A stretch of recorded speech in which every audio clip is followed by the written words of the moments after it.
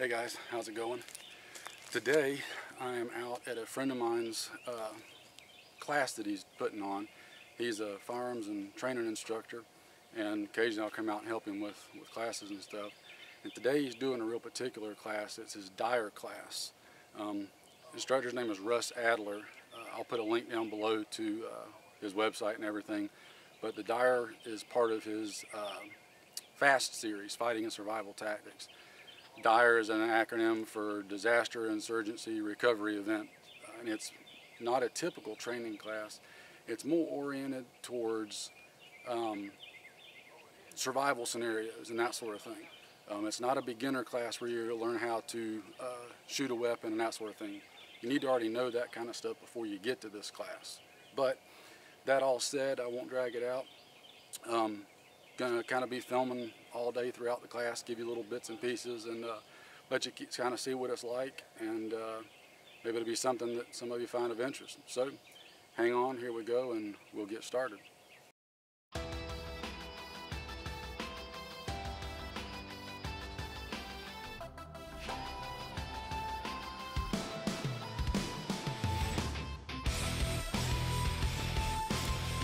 Cover! Covering! Up!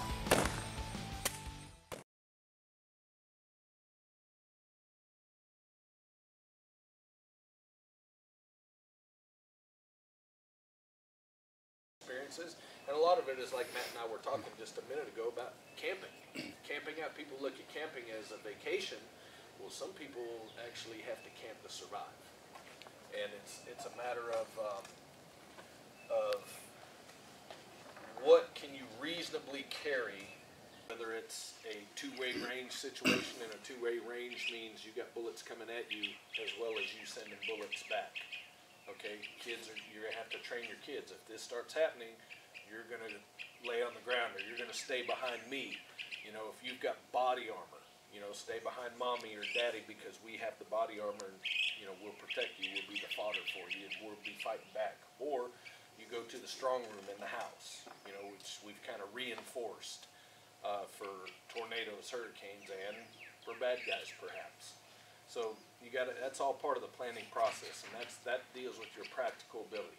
And you got to know that, you know, if you live in an area like this and you've got a wide open field out there, okay, do my armaments and my eyesight and my ability to focus enable me to take out bad guys at a standoff distance? Or if it's an overwhelming force, do I have a plan to go out the back door? You know? All right, so what Russ is doing now is getting into some of the live fire portion. First thing he's going to do is just run some of the guys through some basic warm-up drills, kind of get them dialed in a little bit, and make sure everybody's on the same page, and then start running some more live fire stuff. So hang on.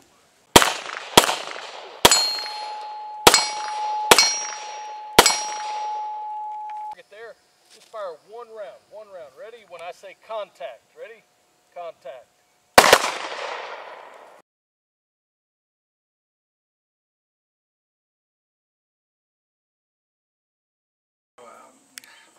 I'm sure it's hurting already if you take a gut wound. Those right there you can wrap real quick. Yeah. Well, this is, yeah, you can wrap up. Obviously it's a gauze. But when you put it into, let's say you had a penetrating wound, you actually unroll it and kind of shove it in. Yeah, your fingers are going to get dirty. Then the other thing that I carry is just petroleum dressing. Petroleum dressing is the old chest seal, and that works. It's something I can get to real quick. It's small. If you've got a chest wound you just took around, I can slap it on. I can slap it on that quick, and then I can go get my Halo or my Asherman chest seal or something like that and put a permanent one on. But I can get this on really quick, and I usually carry a couple of them because you usually have a primary and a secondary wound, meaning an entry and an exit wound. So you got to roll your patient over, and that's something that I would teach more in the DIRE 3 class, is more physical exam. I've got a saying that what you don't see, you don't know about. You know, so You know, because he's screaming and yelling because he's got blood running down his face. Okay, he's cut himself. The face is very vascular. He sees all this blood running down his face. What he doesn't see is that gut wound. Because he's screaming and yelling, everything hurts. And this is what's killing him, not these little cuts on his forehead. So that's kind of my first line. I do carry the trauma shears, but that's my blowout kit. Boom, quick and easy. Stop the bleeding, stop the air blowing out. My secondary kit is on my battle belt. Again, you try to be able to get to it with both hands, but this is not more, you know, it's not so much an emergency, but it's just going to have, now All right, so guys just in the class just finished up doing some warm-up drills, shooting. They did a little lunch scenario where they had to fix lunch and cook on the campfire, and then had a little medical portion, some really good stuff there that actually a friend of mine, who you'll probably start seeing more of on here, gave the med portion of that, just going over some stuff. So now the guys are going to start getting into some actual live fire scenario training. So let's go check it out. Moving!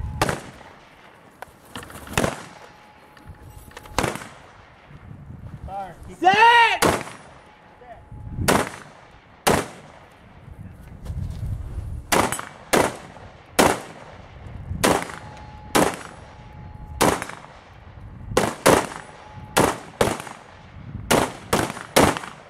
Hit it.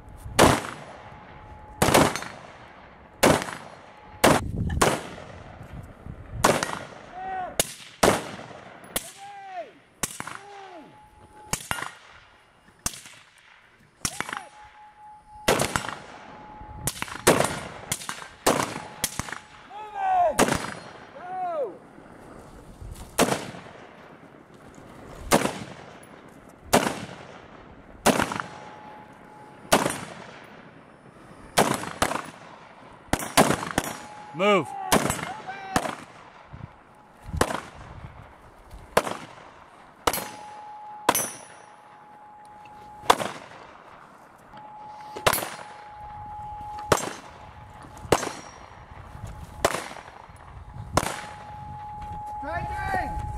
Covering.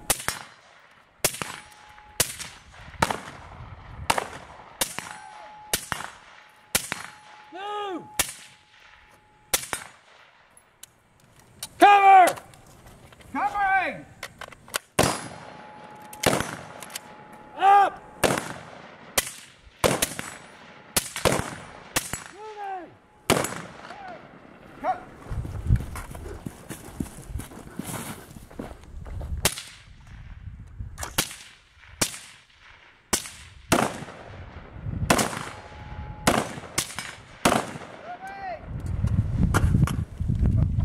Loading! Up!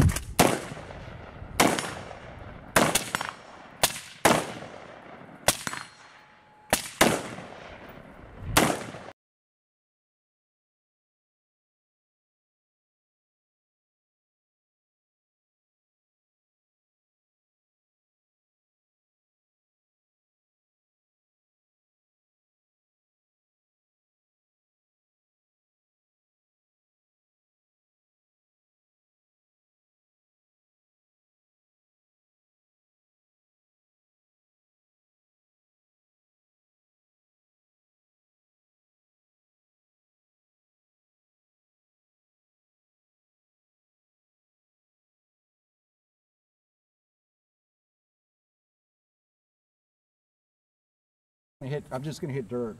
That's fine. Still around. God dang.